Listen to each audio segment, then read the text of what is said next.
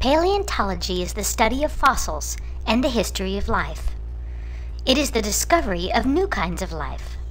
This tells us who we are and how we came to be. People who study fossils and the history of life are called paleontologists. Most of the time, paleontologists have been interested in ancient creatures like dinosaurs from the time they were very young. They go to school for many, many years to study the Earth's history. They have to study geology, chemistry, biology, and astronomy.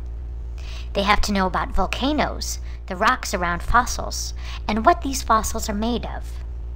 They need to know how creatures work on the inside, and they need to know what happens in outer space. Paleontology has three basic goals.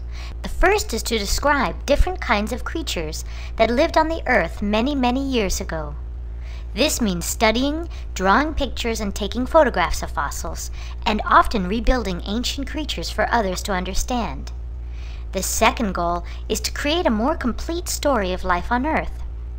And finally, a third goal is to develop new ideas about evolution and other scientific theories. Being a paleontologist isn't always easy. Sometimes, a paleontologist will turn over a stone and find an incredible skeleton of an ancient creature. But this is very rare. Most of the time, digs for dinosaur bones take many, many years. They are done slowly, 1 square foot at a time. Paleontologists have to be ready for change all the time. Our ideas about the history of life on Earth are always evolving.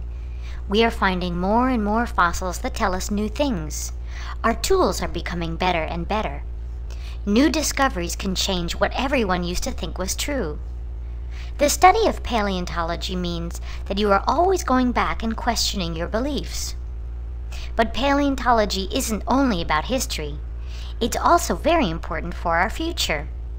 We can learn how the Earth is changing, how the climate is changing, and how we, human beings, have made changes to this planet.